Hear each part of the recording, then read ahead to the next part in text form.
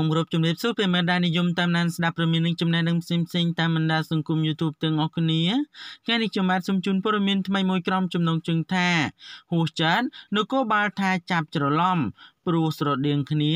តែយកទៅដាក់ឃុំបើគៀបស៊ីលុយ$10000បើប្រិយមិត្តជាទីគោរពរាប់អានបើការយកទៅដាក់ឃុំមនុស្សហើយនឹងគៀបស៊ីលុយនេះបន្ទាប់ពីយល់ថាបើបន្ទាប់ពីរកឃើញថាចាប់ច្រឡំនោះតើគួរតែដោះស្រាយយ៉ាងម៉េចចំពោះនគរបាលបាទបន្ទាប់ពីធ្វើរឿងបែបនេះបើសិនជាបើគាត់មិនមានអ្នកជួយខ្នះខ្នែងតើគាត់នឹងមានបញ្ហាអ្វីកើតឡើងបាទដែលស្របពេលដែលគាត់មិនបានប្រព្រឹត្តកំហុសបាទត្រូវបានចោទប្រកាន់ដោយនគរបាលនោះហើយនឹងបានអះអាងថាការចាប់ច្រឡំទៅវិញ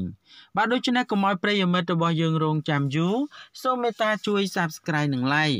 យោងទៅតាម Page របស់លោកផៃវណ្ណៈ News ដែលបានបង្ហោះលិខិតទទួលស្គាល់កំហុសរបស់ប៉ូលីសខេត្តកំពង់ចាមបាទកាលពី12ម៉ោងមុនដោយភ្ជាប់ជាមួយនឹងសំណេរបាទលិខិតទទួលស្គាល់កំហុសនៅក្នុងការកសាងសំណុំរឿង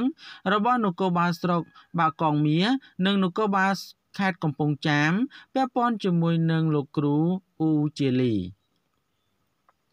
បន្ទាប់ពីកម្លាំងសមត្ថកិច្ចបានធ្វើការចាប់ខ្លួនគ្រូបង្រៀនម្នាក់ដែលមានឈ្មោះថាអ៊ូជាលី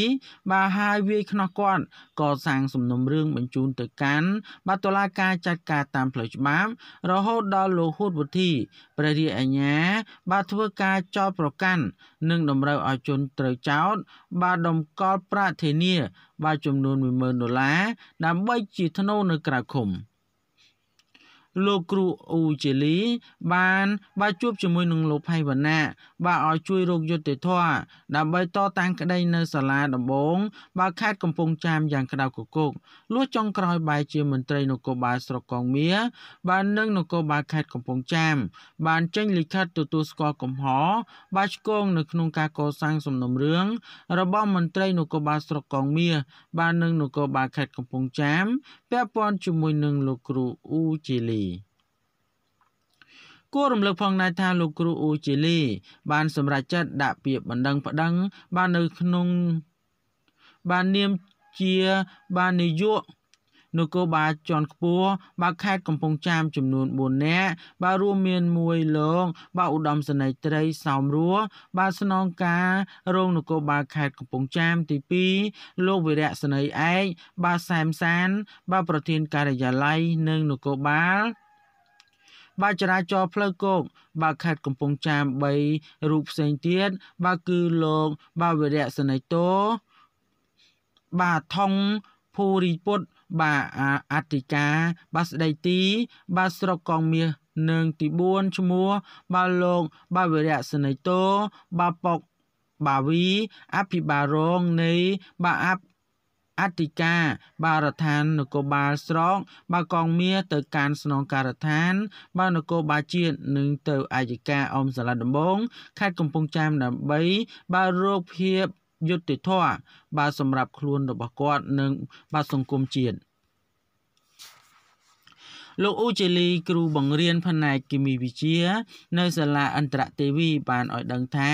ពាក្យបណ្ដឹងរបស់លោកគ្រូបានដាក់នៅព្រឹកថ្ងៃទី21ខែមករាឆ្នាំ2020នេះបាទប្តឹងមន្ត្រីនគរបាលស្រុកកងមាសបាទនិងនគរបាលខេត្តកំពង់ចាមដែលបានចាប់បាទវាយខ្នោះលោកគ្រូក្រោមបាទពាក្យថាសង្ស័យថាលោកបានបើកឡានបាទបុកមនុស្សបាទស្លាប់កាលពីថ្ងៃទី14ខែសីហាឆ្នាំ2020បាទឆ្នាំ2019នៅចំណុចមុខបាទស្ថានីយ៍ប្រេងបាទភូមិអង្គរបាន9បាទឃុំបាទអង្គរបានស្រុកកងមាសខេត្តកំពង់ចាមដោយមានតែបាទវីដេអូមួយប៉ុណ្ណោះដែលវីដេអូនោះគឺមិនបានបង្ហាញអំពីស្លាកលេខរថយន្តរបស់លោកផងនោះបាទនេះជាករណីនៃការចាប់ច្រឡំមនុស្សហើយទាមទាររហូតដល់$10000ជាថ្នូរនៅក្រៅឃុំបាទដូច្នេះព័ត៌មាននេះមានប៉ុណ្ណឹងដើម្បីទទួលបាននូវព័ត៌មានថ្មីៗបន្ថែមទៀតសូម Subscribe និង Like ចំណែកខ្ញុំបាទសូមអរគុណនិងសូមគោរពលា